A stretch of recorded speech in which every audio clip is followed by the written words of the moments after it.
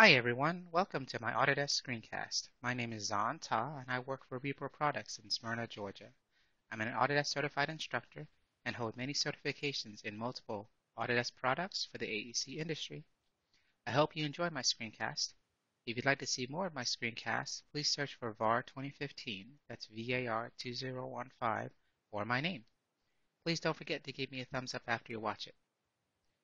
In today's screencast, we'll be taking a look at Autodesk Point Layout 2016 within Revit 2016, and specifically the Coordinates command and the Control Points command.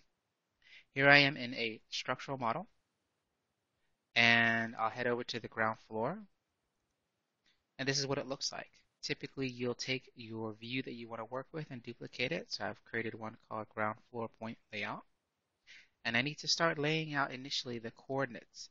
And the reason we do this is to specify the correct points to work with, and so that it gets synchronized back and forth between what's out in the field versus your Revit model, your 3D AutoCAD model, or your Navisworks aggregated model. Now, the coordinates and data reference points on the site that are marked, typically by the GC or the civil engineer, that information you will obtain from them. And once you have it, you can start working with it. So I'll go over here and I'll click coordinates, and it'll ask us what unit we want to work with. So I'll put in decimal feet.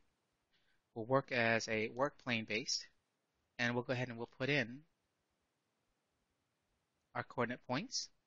The coordinate points that we're working with are going to be an Excel file that we received from the engineer. So I'll head over to the Excel file, and we'll select that. We'll copy this, head back here, paste it, and we'll do another control point, say down here,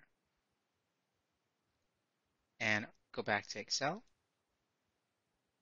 grab the other one, and paste it as well. Now it'll ask us for a name, so we'll give it whatever we want, say mid-building coordinate system points. Hit OK, and we'll set it as current. And so now that we've done this, we can start putting in control points. These control points basically can be placed several ways. You can add the control points by clicking here, and you can also add points several ways here. So we'll click control points, and we can pick one of the 4 or 5 choices in the building control points command. For example, maybe I want to place them on the grid, and it'll ask us to append. We'll say yes. We'll say we'll choose the level that we want to put it on, which is the ground floor. And then we go ahead and do a window crossing around the entire grid system so that we can put those control points at those intersections. We'll hit finish in the options toolbar and then hit done. And once that's finished, we'll right click, hit cancel, and we'll zoom in.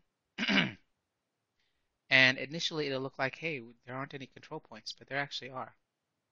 And some of them you can see that it doesn't look like they're there, but they actually are there because the column's in the way. And once you have those points created, we can tag them. So we'll go to the Customize panel, click Add Tags. We'll work with the standard tag and tag everything.